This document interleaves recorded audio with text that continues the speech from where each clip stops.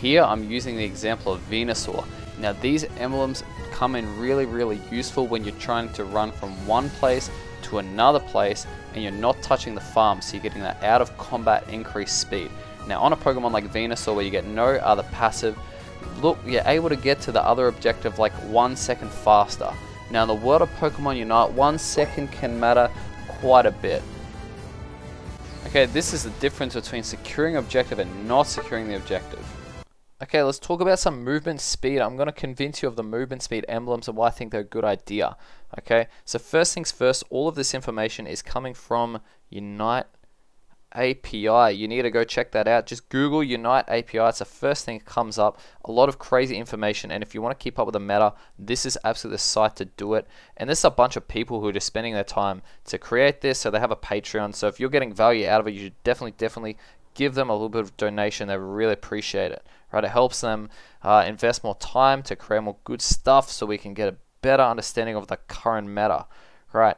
Now, one thing I want to hone in on is this movement speed here. Is a movement speed. So I'm going to use Decidueye as my example. Now, as your levels change, you evolve here, you get some more, you evolve here, you get some more, and then as you level, you're going to get some more movement speed. So it's obviously variable throughout the game, right? To keep things nice and simple, and I know this isn't going to be absolutely perfect, but to keep things nice and simple, I'm just going to stick with the level 1 and contrast things in level 1. So 3.6 movement speed, that is 3,600 movement speed. So when you see the movement speed stat, like with the EXP share, or the flow stone, or with the emblems increase, right, what you're going to see is this number will shift up a little bit. Now, what we have right here is the emblem loadout that I think is very useful on Pokemon. If you're not sure what emblems to use, or if you just think, oh, I'm going to throw an attack extra or extra special attack, maybe reconsider it and look at the speed emblems. Okay, first thing, this right here, let me use a white here. This is a 12% increase when you're out of combat. Out of combat means you're going to be 5, let me redo that, you 5 seconds out of combat. So out of combat means that you haven't hit the farm, or the farm hasn't hit you, or you haven't hit enemy, or the enemy hasn't hit you for 5 seconds, and then you get 12% increase in your movement speed. Really valuable when you're going from one objective to another objective, like you would have seen with the Venusaur clip. And also, this is movement speed stat that is permanent to your Pokemon. So this is not permanent. This will go away as soon as you engage in on an enemy, or an enemy engages on you. However, the speed stat is absolutely permanent. Same as the floatstone speed stat. However, I'm going to leave the floatstone speed stat out just for the purposes of this, because I just want to hone in just on the emblems themselves, so it's a little bit more transferable for something else. So you've got the plus 200 speed from the emblem. So that's going to give you about a 3.8 ms movement speed, purely just on the stat of the emblem. This is not the out of combat stuff. So if we do a little bit of math here, it's like 3.6 movement speed to 3.8, because it's a rate, movement speed. What you're going to get is, and if you want to calculate the percentage difference, you just go 3.6 times by what? So 3.6x is equal to 3.8, and that tells you what percentage you have to increase by. So if you do a little bit of algebra and rearrange, what you're going to get is about 5.5%. I'm not even going to write x equals. We're not here to do math, right? What you get is this is about a 5.5% permanent speed increase just from the stat itself. Guys, do not sleep on this. This is insanely good, right? I know I'm probably going to get flamed for even saying that, but this is really valuable. 5%, going from one place to another place 5% quicker. Let's say if it takes you 20 seconds to go from A to B, and you had a 5% movement increase. How much faster are you going to go? That's the question. Well, guess what? You're going to get there in 19 seconds time instead of 20 seconds time. And that's for the entire game, right? Pokemon Unite is only a 10-minute game. Every second matters. And this is permanent. We're not even talking about the out-of-combat stuff yet. So, like, and this is emblems, right? Like, the attack stat increase from the emblem. It's like plus 10 attack. Who cares? It's literally nothing. It's like half an attack weight stack. Like, people, use this to your advantage. It's really not like, if you want to put an item to increase your speed stat, you've got EXP share and floatstone. It's like floatstone is specialized for some Pokemon, and EXP shares like for Pokemon that are more support, right? So again, take this as is. This is really, really valuable. Now, I'm going to hone in on Decidueye a little bit. There are other factors to consider with the speed increase. Okay, so these are factors when we're using Decidueye, right? You've got the X speed, which is a battle item. That's going to last for about 5 seconds. These two here are out of combat, permanent increase, but you've got to be out of combat 5 seconds, and then it equals permanent, which is really, really nice until you decide to engage back in combat. And this here is a 2-second speed increase, and this is based on the skill. This is how the skill of Decidueye works. It's Shadow Sneak. Really, really nice. So let's do some multiplication here. Right, we got 3.8 movement speed. Now that we've added the emblems on, if you have the X speed and the float stone and the yellow emblems kicking in and the Shadow Sneak kicking in all at once, what you're gonna get is 11.2 movement speed, which is what you're going to get is about a 3.3 times quicker movement increase for that period in time. That's very, very quick. That means like for every if it took you 3 seconds to run somewhere, now it's going to take you 1 second. Right? That's quite significant, right? That's about 11.2 movement speed. Now I can already hear what you're saying. It's like you're not going to get all of them at once. It's like, okay, fair enough, and I absolutely hear that. So let's chunk it down to what we're probably going to get. What you're going to get in case number 1 is you're going to get the X speed, and you're going to get the Shadow Sneak happen at once, which is 1.45 times by 1.7, which gives you a speed increase of let's call it 2.4. We'll round down 2.4. So that means that you're going to run 2.4 times quicker if you combine these two. So this is why if you ever verse a Decidueye knows what they're doing with the Shadow Sneak and the keep X speed on cooldown, as soon as they see something aggressively approaching them, it's X speed and Shadow Sneak, and they run the other way 2 times 4 quicker than what they normally would.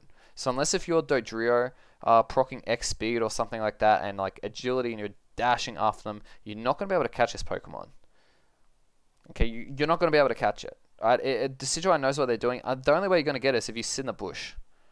Okay, or if you're Gengar Unite move. Like, that's pretty much it. You got nothing else. Like, even Sableye's kind of annoying, but you can see the fear incoming on the screen, so you use the skills to get away. So that's thing number 1 that's going to happen. And after that, you're going to get a Float Stone, and what that's going to give you is 1.2 times by 1.12, okay, which is about a 1.3 increase. So really, to put it into perspective, what would take you 4 seconds to run somewhere is now going to equal 3 seconds to run somewhere, which is really, really valuable, because that means for every 4 seconds in the game, you're shaving off 1 second. Right? You're combining those two. That's really, really good for a Pokemon like Decidueye when you're trying to get from one position to another. If it takes you 12 seconds to run somewhere, now it's going to take you 9 seconds. Right? You've shaved off 3 seconds. A lot can happen in 3 seconds. That's 2 Spirit Shackles, potentially. That's a lot of value. That's a lot of damage. That's earlier positioning. That's really, really, really valuable. Nothing to be shaking our heads at. Now that's going to happen, and then that's going to happen. So there's a lot of time. It's like if you're versing good Decidueye, you're not really going to be able to catch him.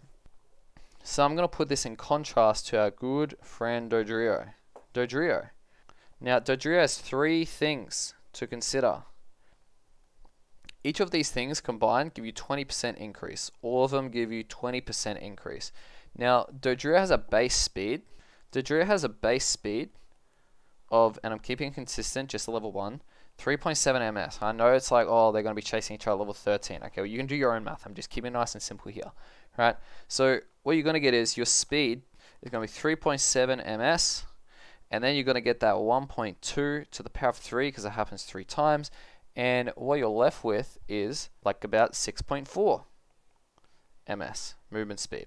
So that's, keep in mind, this is a Dodrio charging. It's like that thing is unchaseable. It's like really hard to catch? Well, if we do this with our Decidueye 3.8 ms and we times that by that 1.2 times 1.12, what we have is 5.1 ms. That's his out of combat speed. That's almost keeping up with Dodrio, who is charging. And initially, what we get with the speed here, initially with the X speed and the Shadow Sneak, you get 3.8 times by 1.45 times by 1.7, and that's going to give you a nice juicy 9.4 movement speed, which is very fast when you do the calculation. Now, some of this is a little bit hand wavy. We're not entirely sure. We don't know if there's a speed cap. But bottom line is, if you race Decidueye and if you race Dodrio, I can guarantee you, you're actually going to be able to outspeed the Dodrio if you proc the X speed and a Shadow Sneak.